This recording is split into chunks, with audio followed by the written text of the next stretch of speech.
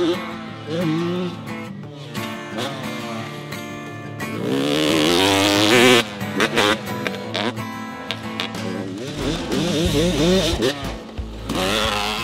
so obviously, like, since being in America since 2010, my goal is always to get my own place here, and you know, like couch hopping or renting or you know, living in my trailer kind of get old. So yeah, this year after X Games I moved into my new house. So I think it was like 20 minutes before X Games step up, I got the phone call from my realtor saying that the place is mine, and sure enough, got home from X Games and moved in on the Tuesday, I think it was, moved into my new house.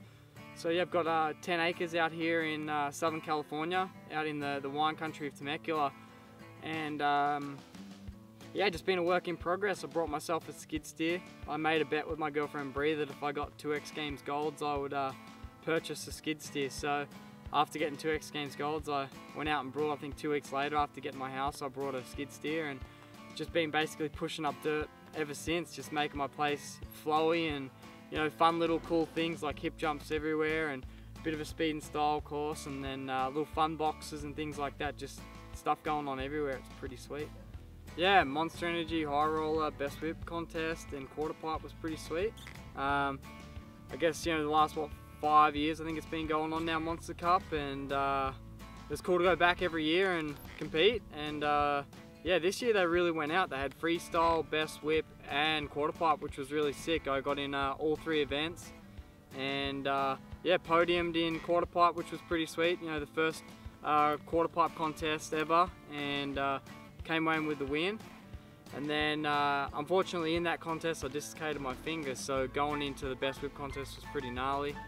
Ended up getting a second in that to Tom Parsons, which was pretty sweet. And then yeah, freestyle kind of just did what I had to do to get through the day. I was pretty knackered with my hand, so yeah. Yeah, I think honestly since coming to the US, my schedule's been nuts. Like since 2010, everything's just been overwhelming, and just I've always just been pushing, and haven't really had a break. Honestly, I don't remember the last time I actually sat around and did, you know, nothing. No flying, no traveling, no nothing. It was just good to be able to just stay at home, go into Costco once a week or once a month and buy up a whole lot of stock, and then come home and sit at home and just work on the skid steer or ride with my bikes, ride with my buddy Cal, who's been shredding with me a bunch lately, and just doing things at home, not really traveling away, not having to get in my car and drive anywhere. It's been great. So we've got about a month now, a month and a half until I fly to New Zealand. Pretty much to start the year off again. It's going to be pretty hectic.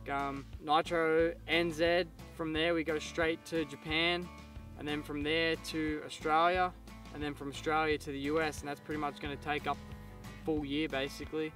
Yeah, the show's amazing. I mean, I've seen, yeah, like I said, I've rode so many shows, like 200 and something shows, and it never gets old. For the general public, for people that don't even, you know, follow action sports or have anything to do with it, you can kind of see that kind of crowd coming to the show and actually being blown away.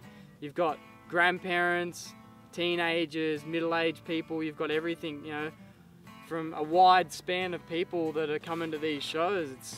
It's awesome, but the show itself, I mean, it's jam-packed. For what, 2.5 hours, you're seeing freestyle motocross, BMX, skateboards, Ryan Williams on the scooter, just kids that do gnarly stuff all day long, and just a real talented show. It's not, you know, it's a bit different than going to like a rock concert or, you know, like your circus show.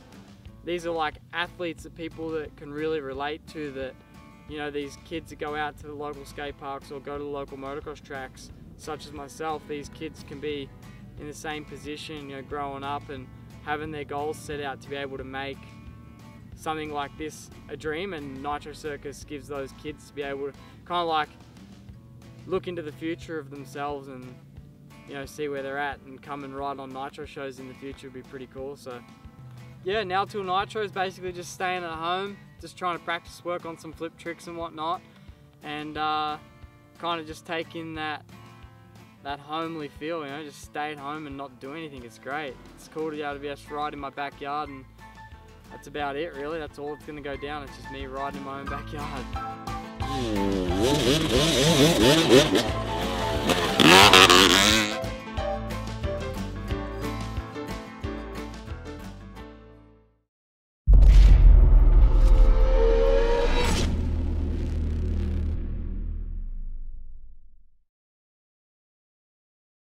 Coming to you straight live from the dab.